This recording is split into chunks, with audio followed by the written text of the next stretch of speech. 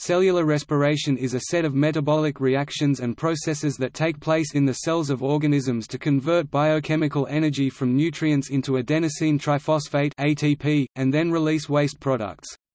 The reactions involved in respiration are catabolic reactions, which break large molecules into smaller ones, releasing energy in the process, as weak so-called high-energy bonds are replaced by stronger bonds in the products.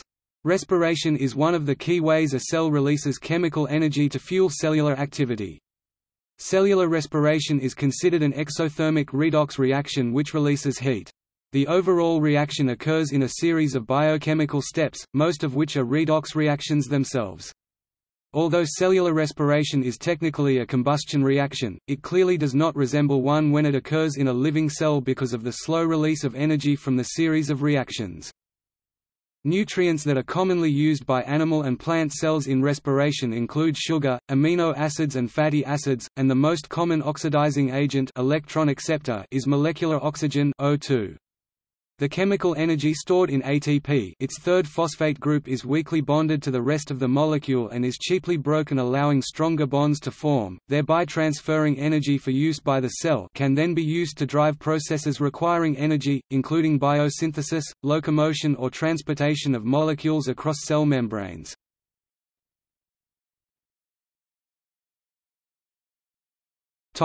Aerobic respiration. Aerobic respiration requires oxygen O2 in order to create ATP.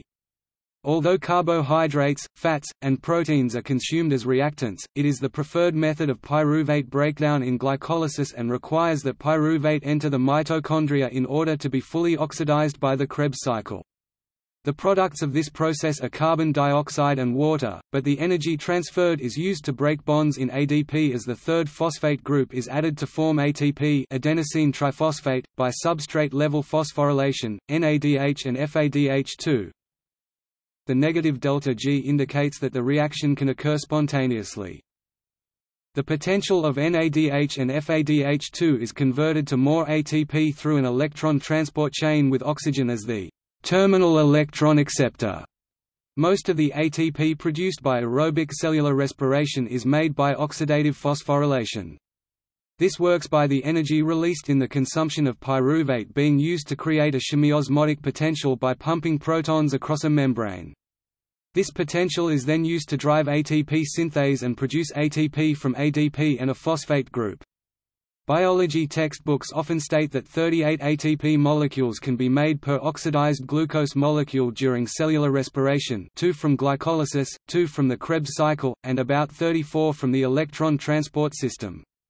However, this maximum yield is never quite reached because of losses due to leaky membranes as well as the cost of moving pyruvate and ADP into the mitochondrial matrix, and current estimates range around 29 to 30 ATP per glucose. Aerobic metabolism is up to 15 times more efficient than anaerobic metabolism, which yields 2 molecules ATP per 1 molecule glucose.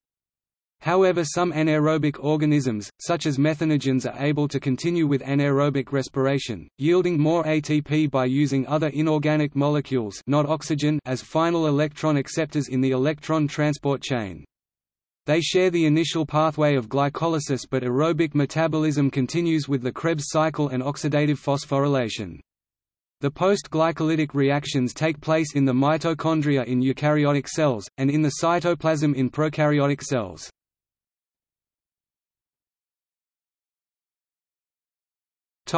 Glycolysis.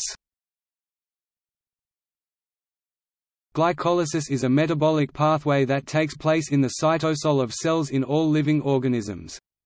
This pathway can function with or without the presence of oxygen. In humans, aerobic conditions produce pyruvate and anaerobic conditions produce lactate. In aerobic conditions, the process converts 1 molecule of glucose into 2 molecules of pyruvate, pyruvic acid, generating energy in the form of 2 net molecules of ATP.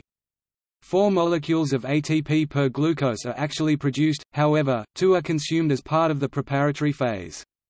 The initial phosphorylation of glucose is required to increase the reactivity, decrease its stability, in order for the molecule to be cleaved into 2 pyruvate molecules by the enzyme aldolase. During the payoff phase of glycolysis, 4 phosphate groups are transferred to ADP by substrate-level phosphorylation to make 4 ATP, and 2 NADH are produced when the pyruvate are oxidized. The overall reaction can be expressed this way: glucose plus 2 Namibian dollars plus 2 pi plus 2 ADP 2 pyruvate plus 2 NADH plus 2 ATP plus 2H plus 2 H2O plus heat. Starting with glucose, 1 ATP is used to donate a phosphate to glucose to produce glucose 6-phosphate. Glycogen can be converted into glucose 6-phosphate as well with the help of glycogen phosphorylase. During energy metabolism, glucose 6-phosphate becomes fructose 6-phosphate. An additional ATP is used to phosphorylate fructose 6-phosphate into fructose 1,6-disphosphate by the help of phosphofructokinase. Fructose 1,6-diphosphate then splits into 2 phosphorylated molecules with 3 carbon chains, which later degrades into pyruvate. Glycolysis can be literally translated as sugar splitting.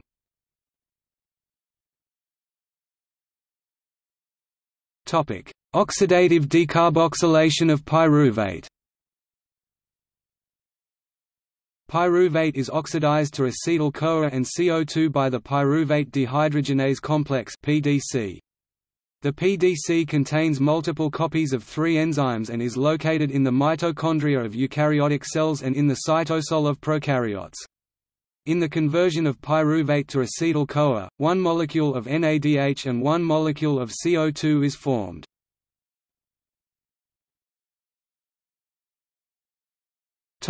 Citric acid cycle.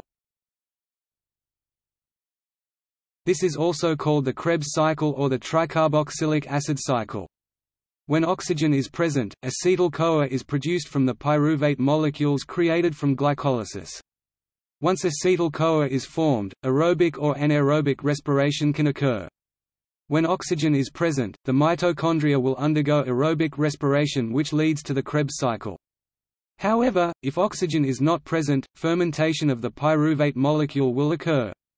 In the presence of oxygen, when acetyl-CoA is produced, the molecule then enters the citric acid cycle, Krebs cycle inside the mitochondrial matrix, and is oxidized to CO2 while at the same time reducing NAD to NADH. NADH can be used by the electron transport chain to create further ATP as part of oxidative phosphorylation. To fully oxidize the equivalent of 1 glucose molecule, 2 acetyl-CoA must be metabolized by the Krebs cycle. 2 waste products, H2O and CO2, are created during this cycle. The citric acid cycle is an 8-step process involving 18 different enzymes and coenzymes. During the cycle, acetyl-CoA 2 carbons plus oxaloacetate 4 carbons yields citrate 6 carbons, which is rearranged to a more reactive form called isocitrate 6 carbons. Isocitrate is modified to become alpha-ketoglutarate 5 carbons, succinyl-CoA, succinate, fumarate, malate, and, finally, oxaloacetate. The net gain of high-energy compounds from one cycle is 3 NADH, 1 FADH2, and 1 GTP. The GTP may subsequently be used to produce ATP. Thus, the total yield from one glucose molecule, 2 pyruvate molecules, is 6 NADH, 2 FADH2, and 2 ATP.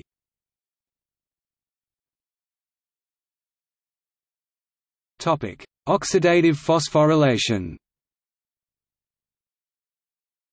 In eukaryotes, oxidative phosphorylation occurs in the mitochondrial cristae.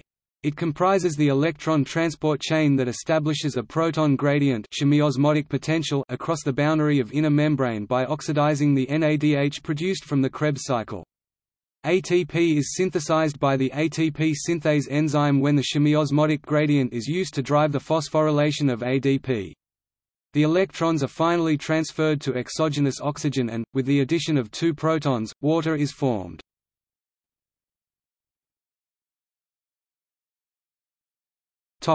Efficiency of ATP production.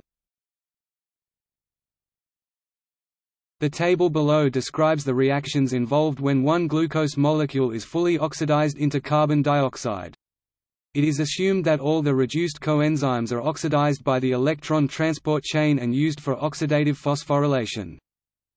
Although there is a theoretical yield of 38 ATP molecules per glucose during cellular respiration, such conditions are generally not realized because of losses such as the cost of moving pyruvate from glycolysis, phosphate, and ADP substrates for ATP synthesis into the mitochondria. All are actively transported using carriers that utilize the stored energy in the proton electrochemical gradient. Pyruvate is taken up by a specific, low Km transporter to bring it into the mitochondrial matrix for oxidation by the pyruvate dehydrogenase complex. The phosphate carrier (PIC) mediates the electroneutral exchange antiport of phosphate H2PO4- Pi for O- or some port of phosphate and protons H+ across the inner membrane, and the driving force for moving phosphate ions into the mitochondria is the proton motive force. The ATP-ADP translocase, also called adenine nucleotide translocase, ANT, is an antiporter and exchanges ADP and ATP across the inner membrane.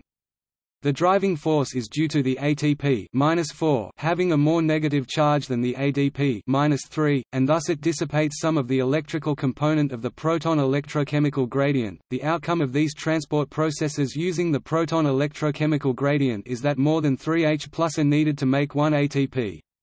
Obviously this reduces the theoretical efficiency of the whole process, and the likely maximum is closer to 28 to 30 ATP molecules. In practice the efficiency may be even lower because the inner membrane of the mitochondria is slightly leaky to protons. Other factors may also dissipate the proton gradient, creating an apparently leaky mitochondria. An uncoupling protein known as thermogenin is expressed in some cell types and is a channel that can transport protons. When this protein is active in the inner membrane, it short-circuits the coupling between the electron transport chain and ATP synthesis. The potential energy from the proton gradient is not used to make ATP but generates heat. This is particularly important in brown fat thermogenesis of newborn and hibernating mammals. According to some of newer sources, the ATP yield during aerobic respiration is not 36 to 38, but only about 30 to 32 ATP molecules, 1 molecule of glucose, because ATP, NADH plus H plus and ATP, FADH2 ratios during the oxidative phosphorylation appear to be not 3 and 2, but 2.5 and 1.5 respectively. Unlike in the substrate-level phosphorylation, the stoichiometry here is difficult to establish. ATP synthase produces 1 ATP, 3 H+. However, the exchange of matrix ATP for cytosolic ADP and Pi antiport with O- or symport with H+, mediated by ATP-ADP translocase and phosphate carrier consumes 1 H+, 1 ATP as a result of regeneration of the transmembrane potential change during this transfer, so the net ratio is 1 ATP, 4 H+. The mitochondrial electron transport chain proton pump transfers across the inner membrane 10 H+, 1 NADH plus H+, 4 plus 2 plus 4 or 6 H+, 1 FADH2 2 plus 4, so the final stoichiometry is 1 NADH plus H+, 10 H+, 10 quarters ATP equals 1 NADH plus H+, 2.5 ATP 1 FADH2, 6 H+, 6 quarters ATP equals 1 FADH2, 1.5 ATP ATP, NADH plus H+ coming from glycolysis ratio during the oxidative phosphorylation is 1.5. As for FADH2, if hydrogen atoms 2H++ 2E- are transferred from cytosolic NADH plus H+ to mitochondrial FAD by the glycerol phosphate shuttle located in the inner mitochondrial membrane. 2. 5 In case of malate aspartate shuttle transferring hydrogen atoms from cytosolic NADH plus H+ to mitochondrial NAD plus SO. Finally we have, per molecule of glucose, substrate-level phosphorylation, 2 ATP from glycolysis plus 2 ATP directly GTP from Krebs cycle, oxidative phosphorylation, 2 NADH plus H plus from glycolysis, 2 times 1.5 ATP if glycerol phosphate shuttle transfers hydrogen atoms, or 2 times 2.5 ATP malate aspartate shuttle, 2 NADH plus H plus from the oxidative decarboxylation of pyruvate, and 6 from Krebs cycle, 8 times 2.5 ATP, 2 FADH2 from the Krebs cycle, 2 times 1.5 ATP. Together this gives 4 plus 3 or 5 plus 20 plus 3 equals 30 or 32.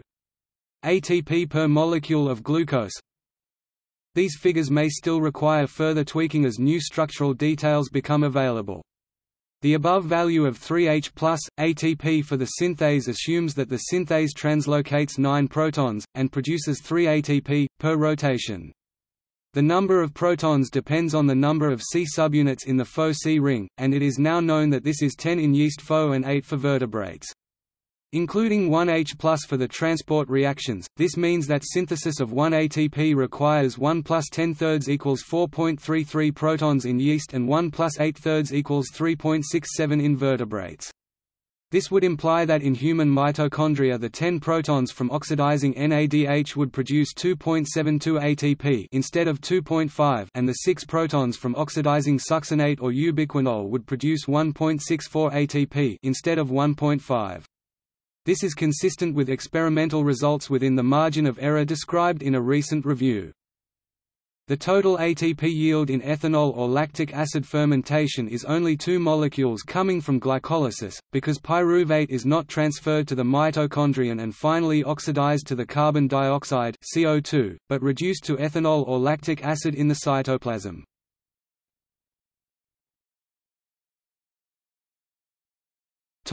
Fermentation. Without oxygen, pyruvic acid is not metabolized by cellular respiration but undergoes a process of fermentation.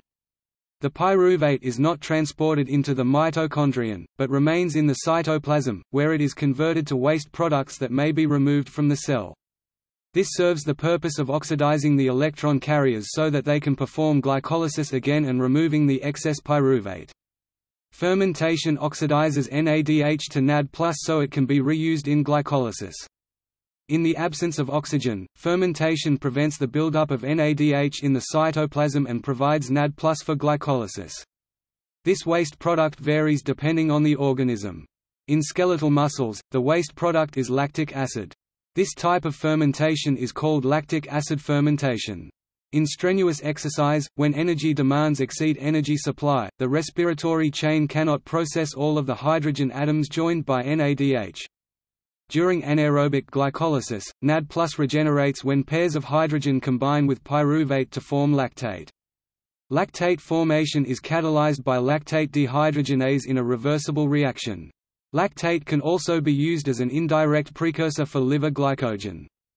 During recovery, when oxygen becomes available, NAD+ attaches to hydrogen from lactate to form ATP. In yeast, the waste products are ethanol and carbon dioxide.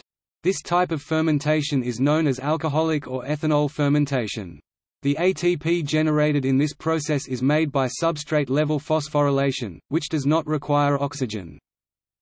Fermentation is less efficient at using the energy from glucose, only 2 ATP are produced per glucose, compared to the 38 ATP per glucose nominally produced by aerobic respiration.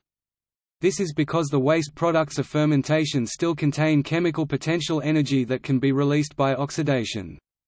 Ethanol, for example, can be burned in an internal combustion engine like gasoline. Glycolytic ATP, however, is created more quickly. For prokaryotes to continue a rapid growth rate when they are shifted from an aerobic environment to an anaerobic environment, they must increase the rate of the glycolytic reactions.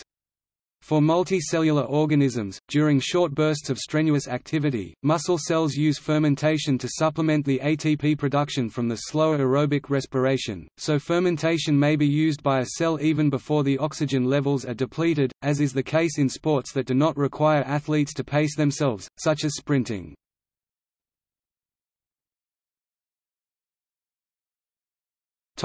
Anaerobic respiration.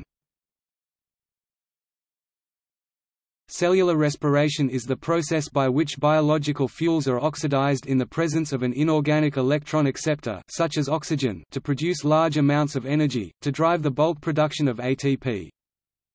Anaerobic respiration is used by some microorganisms in which neither oxygen aerobic respiration nor pyruvate derivatives fermentation is the final electron acceptor. Rather, an inorganic acceptor such as sulfate or nitrate is used. Such organisms are typically found in unusual places such as underwater caves or near hydrothermal vents at the bottom of the ocean.